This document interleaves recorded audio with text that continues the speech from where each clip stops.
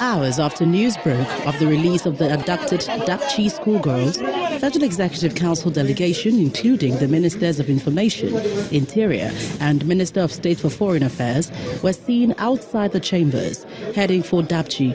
Just before their departure, the Minister of Information shed more light on the release. The report we got was that one condition that the insurgents gave was that they will be the one to drop the girls, and they dropped them in the early hours of this morning. That's all we know. How did that become so easy?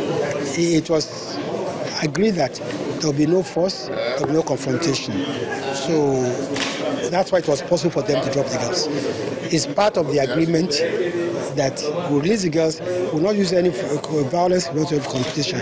And don't forget that the lives of these children are much more important to us than any cheap military victory.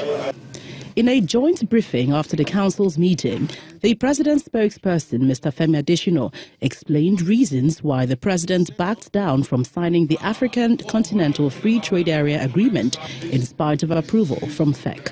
He said the country was yet to fully understand the economic and security implications of the agreement. So there has to be further consultations with the different stakeholders. And the final position was that a committee be set up to meet and review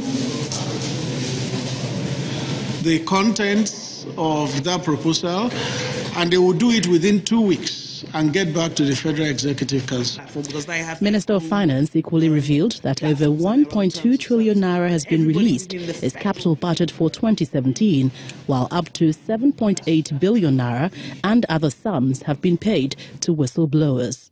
But not all of this have we paid on, because some we still have to wait for the legal process. 7.8 billion naira, $378 million, £27,800. And that includes the cases that you know about and one or two that you don't yet know about.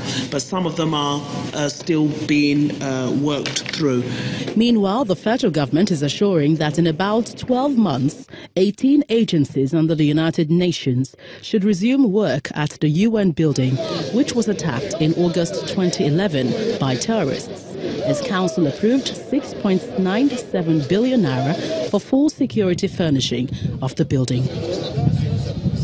Gloria Umezuke, Channels Television News.